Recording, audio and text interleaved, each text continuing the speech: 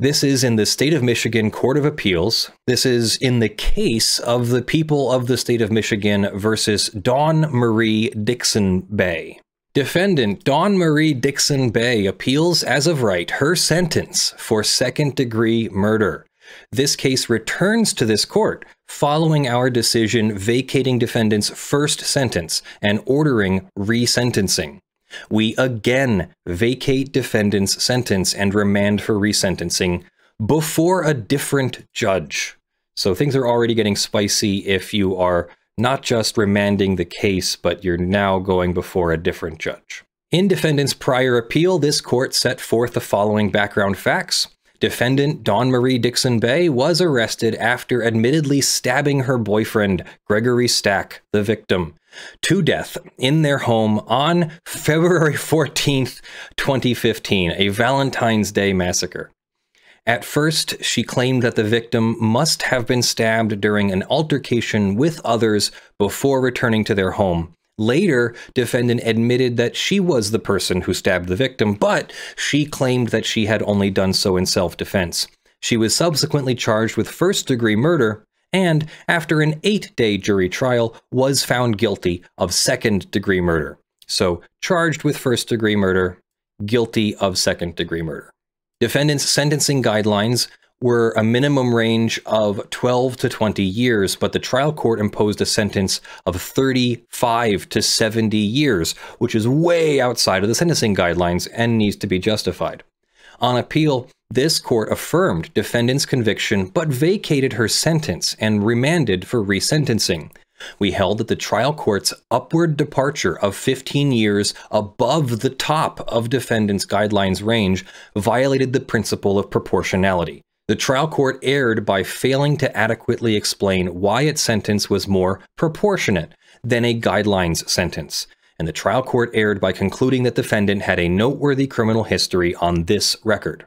We also held that none of the factors discussed by the trial court provided a reasonable basis for a departure sentence because those factors were either accounted for by the sentencing guidelines or inconsistent with the scoring of the guidelines.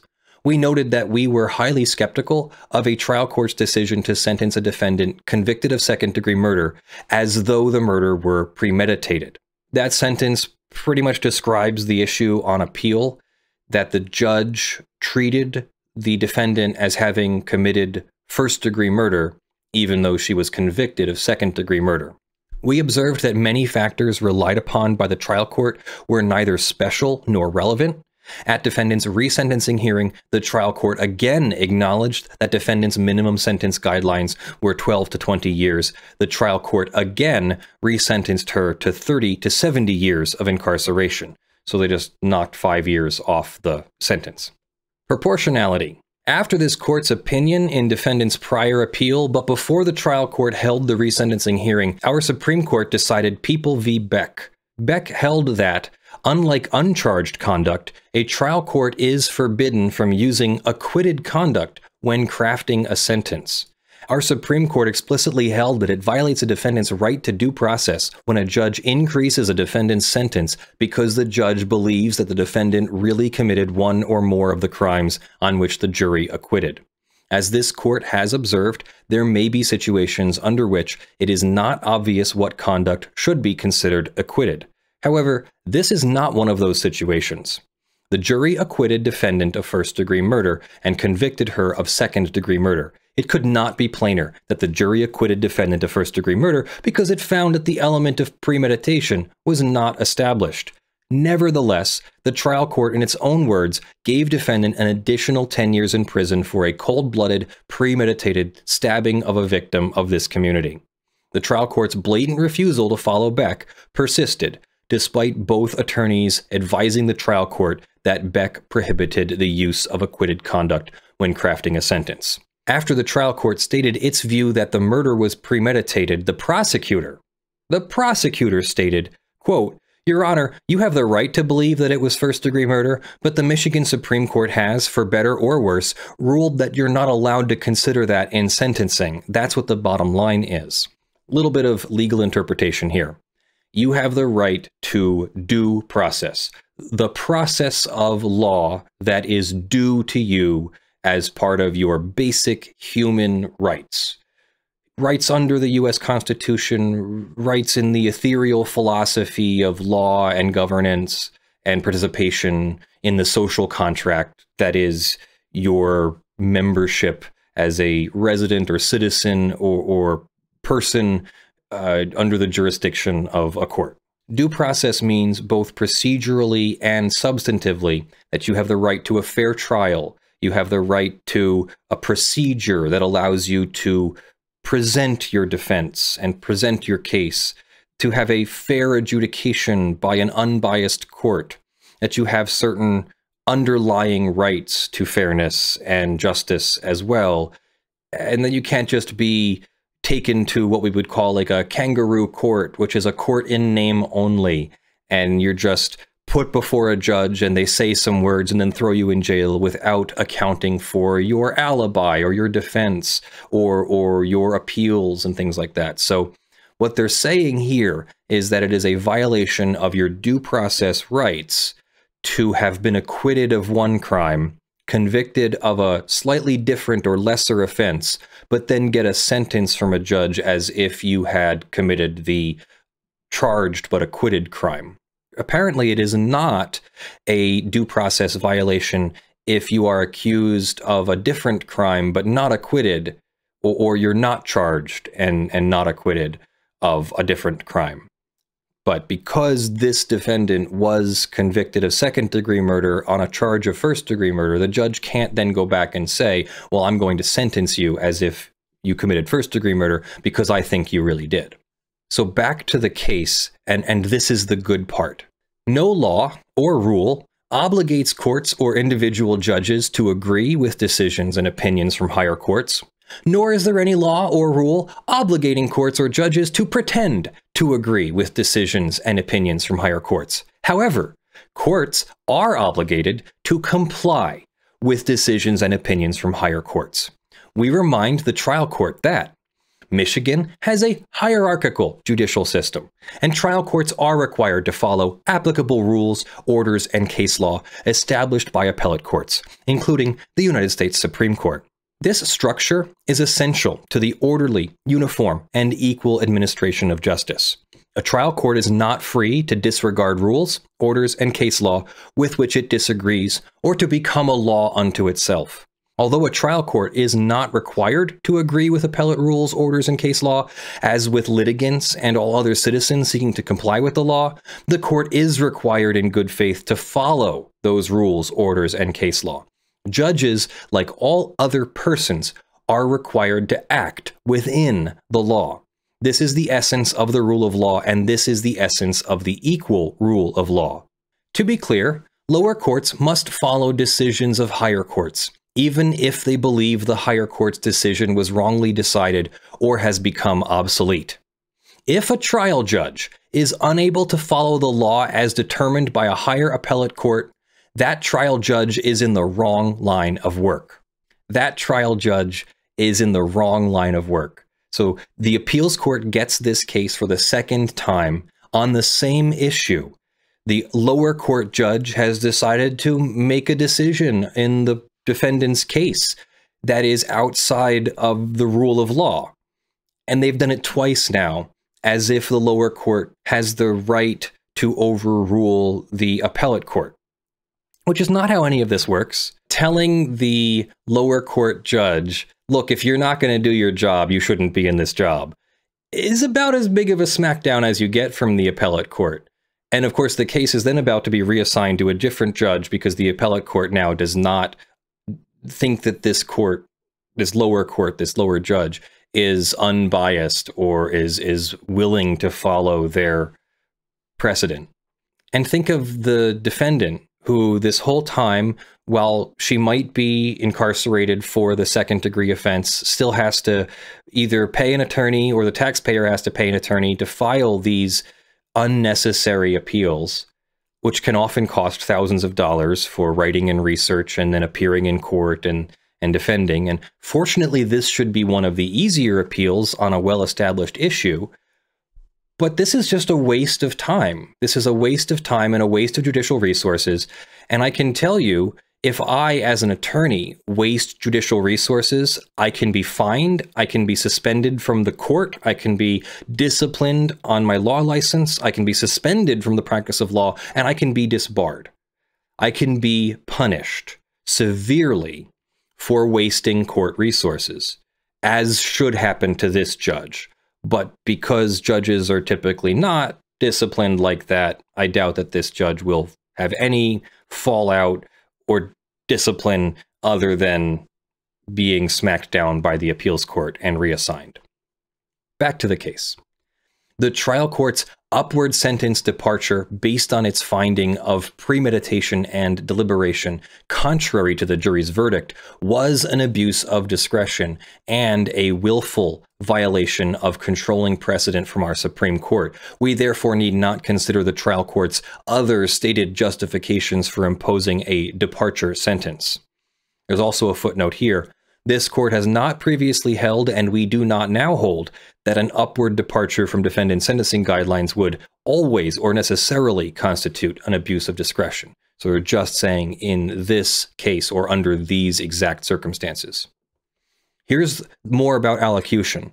Defendant further argues that she was deprived of her right to allocution. We agree. At the resentencing, after both attorneys informed the trial court that it was not permitted to factor its belief that defendant committed first-degree murder into sentencing, the following exchange occurred. The court says, "Ms. Bey, is there anything that you'd like to tell the court for further consideration at your resentencing?" Defendant, "Well, since I've been here, I've tried to get into all the programming I can as far as like anger management, grief counseling. All my programming for paroling and all of that, I can't get into because of the years I have." So she's been denied these rehabilitative programs because her sentence is too long. "I got into my jobbing is like for visual aid, wheelchair aid, things like that to help other people out because of the things I've done. I take responsibility for what I did. I can't stress enough how..."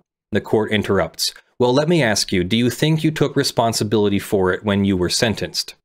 The defendant says, "I did take responsibility. I took a life that didn't belong to me. I took a life from his children, from his family, from everybody that knew him. And that is something that I'm going to have to deal with for the rest of my life, that I took a life that didn't belong to me. I should not have took that life. I should. That's my burden." And the court interjects. "And how do you think you took his life?" "What do you mean?" Defense counsel interjects. "Your Honor." The court, No. "Your Honor, I'm not trying. You know, counsel." The defendant says, "I took." The court says, "Go ahead. I'll just comment on the facts myself." Defendant said, "I killed him." The court says, "Yeah, with 2 stab wounds directly to the heart, right? That's not in dispute." Defense counsel, "Your Honor, can I place something on the record? I want to make a record." The court, "Sure, go ahead, counsel." Defense counsel, "Yes, I would object. I don't think this is appropriate to rehash all of this, and we're not..." The court interrupts. "Okay, I'm the one that's answering and asking a couple," and then there's multiple interruptions. The court says, "Questions to your client who wants to testify, all right? And she tells me she's remorseful, and I asked her, 'How did you kill him?' I mean, I sat as the trial judge. I'm intimately aware of how she killed him." Defense counsel, "Again, I just put my objection on the record. It's your courtroom, Your Honor. I know that position. Obviously, you will make the decisions and call the shots. I just want to place an objection on the record." The court, "Your objection is noted, counsel. Let's move on. Anything further, Ms. Bey?" Defendant, "No, sir." The court, "All right. Thank you."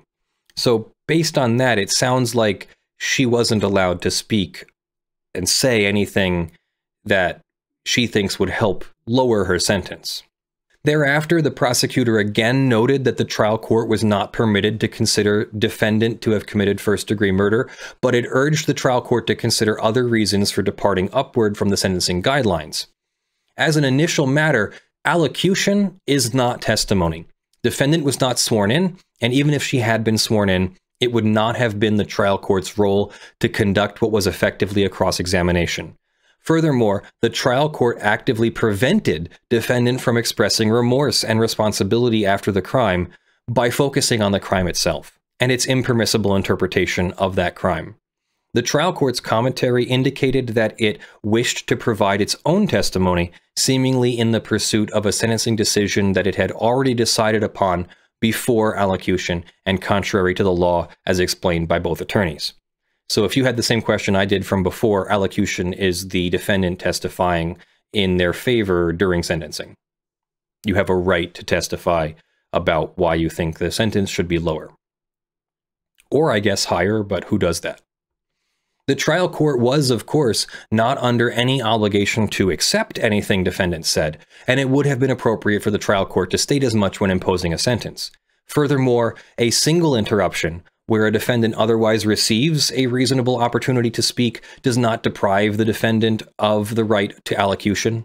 It would also have been appropriate for the court to interrupt for the purpose of seeking clarification of a defendant's statements. However, allocution is the defendant's opportunity to address the court, not the court's opportunity to conduct an interrogation or deliver a lecture. The trial court may deliver a lecture or express its disbelief afterwards during sentencing, but during allocution, it must permit the defendant a meaningful opportunity to speak. Michigan Code of Judicial Conduct, Canon 3A12, states that a judge should avoid interruptions of counsel in their arguments except to clarify their positions, and should not be tempted to the unnecessary display of learning or a premature judgment. The same principle applies to a defendant's allocution. Defendant declined to speak further, following the trial court's dismissive response to her attorney's objection to the trial court grilling defendant instead of listening to her. Under the circumstances, that can hardly be construed as an expression of satisfaction. It is far more likely to have been the result of intimidation, in the light of the fact that the trial court had abandoned its role as an impartial magistrate and instead usurped the role of prosecutor. Defendant would reasonably have wished to avoid incurring even further displeasure from the trial court. Under the circumstances, it is clear defendant was offered only an illusory and superficial opportunity for allocution. The distinction between a conversation and an argument may not always be clear, but the trial court plainly violated defendant's rights here. Remember I talked about a kangaroo court, a court in name only? This was allocution in name only. In fact, it may have been intimidation from the judge, intimidation that prevented the defendant from even wanting to speak in their defense, lest they offend the judge even more. Remand before a different judge. Defendant finally argues that resentencing should be assigned to a different trial court judge. We agree. When a case is remanded for resentencing, the reviewing court may determine that the resentencing be carried out by a different judge. In determining whether to reassign, there are three factors. 1. Whether the original judge would reasonably be expected upon remand to have substantial difficulty in putting out of his or her mind previously expressed views or findings determined to be erroneous or based on evidence that must be rejected. Does the trial court have the ability to learn from the appeals court decision and conduct themselves in the adjusted manner? And I'm going to say no. This judge has already had this chance twice, and they did not do it. Whether reassignment is advisable to preserve the appearance of justice. And 3, whether reassignment would entail waste and duplication out of proportion to any gain in preserving the appearance of fairness. I'm going to think it's number 1 here, but let's see what they say. The trial court's abandonment of impartiality and unwillingness to follow the law would be bad enough, but the trial court also went so far as to state on the record, and they want another judge to do it again, and maybe they can convince some judge that, oh, I should only get 12 years for second-degree murder when I stabbed somebody in the heart twice. This statement further reflects the inability of the trial court to conform its rulings to the law, and the appearance of justice can only be preserved by reassigning this case on remand. The trial court apparently failed to recognize that it was not limited to a 12-year minimum sentence. It could have sentenced defendant to 20 years and remained within the guidelines, drastically curtailing appellate review. Furthermore, although we express no opinion under the circumstances as to their substantive merit, the prosecutor argued to the trial court that there were other possible grounds for an upward departure that would not have contravened Beck. In other words, by making this 30 to 70 year decision a second time, the judge pretty much foreclosed the sentence the judge was talking about, how they didn't want somebody to go to jail for only 12 years for second-degree murder. but the judge wasn't bound to a 12-year sentence. The judge could have at least gone for 20 years if they wanted to, and maybe even a slightly upward departure from there, but not 30 to 70 years based on a finding of first-degree murder when the defendant was acquitted of first-degree murder and only found guilty of second-degree murder. So the judge, by making this biased and unnecessary decision, hurt their own wish for a larger sentence for the defendant. They got greedy with the sentencing and missed the opportunity to impose the sentence that they wanted in the first place. It was very short-sighted for a judge, but it happens. Furthermore, the trial court's conduct and statements may warrant investigation by the Judicial Tenure Commission. Okay, maybe there will be discipline for the judge doing this.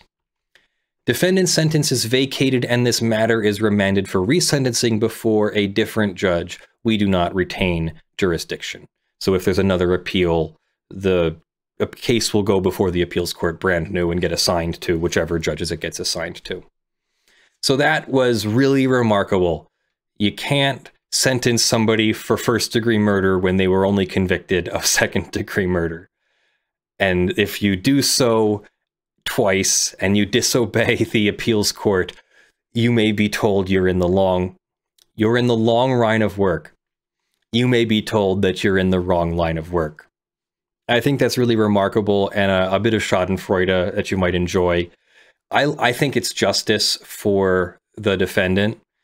Don't get me wrong. If she is convicted of stabbing somebody in the heart twice and it's second-degree murder, she should go to jail for the 12 to 20 years. Longer if there are real reasons to depart from the guidelines sentence. But the judge had the ability to sentence her to 20 years, maybe even a little bit more. But sentencing her to 30 to 70 years was way outside of the guidelines, unjustified, as in he didn't explain a justification because, I mean, he tried to, but because he made the decision based on a finding of first-degree murder, that sort of, it did invalidate any other justification for an upwards departure. Now this has to go back a third time. Well, it goes back a second time for a third sentencing hearing where a new judge will decide Ms. Bey's fate. What's her name? Ms. Dixon-Bey's fate. Let me know what you think of that one in the comments below. We learned a little bit about sentencing and guidelines and what happens when you disobey the appeals court. Don't disobey the appeals court. You can certainly appeal the appeals court's decision. Judges can't appeal the appeals court decision. Parties can. But don't disobey the appeals court, especially when you're the lower court that is subject to the precedent, case precedent, and the jurisdiction and the authority of the appeals court. Unbelievable. Unbelievable that a judge would waste judicial resources like this, especially when us attorneys get constantly reminded not to waste judicial resources. Here the judge is wasting the party's time, the court's time, the appeals court's time, and really the only benefit from this is that we got a good story out of it. I mean, think about it. There's really nothing good that came out of this case. Ms. Dixon-Bey has had her time wasted, her lawyer's time wasted, the prosecutor has had their time wasted, their office's time wasted, the courts have had their time wasted. Nothing good comes out of this case except that we can tell the public about it and have the public learn and be reassured that there really is justice for people who have judges act outside of the law. That's the best I can make from this as a sort of silver lining. Let me know what you think the silver lining is in the comments below. Let me know how offended you are at the waste of judicial resources and the party's resources in the comments below.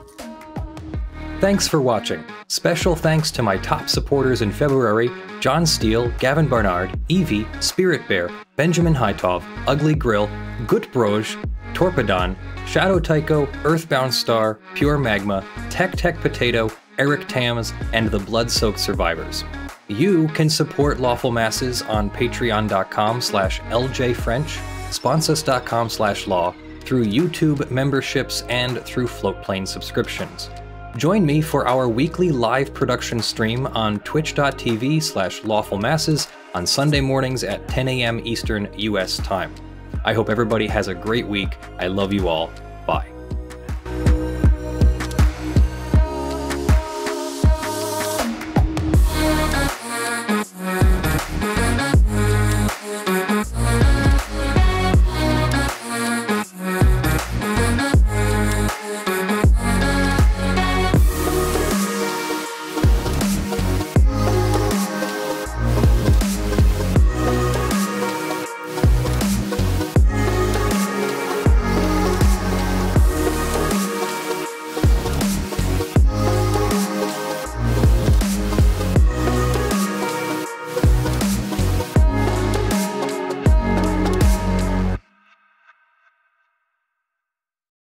Has the right or ability to overrule the appellate court?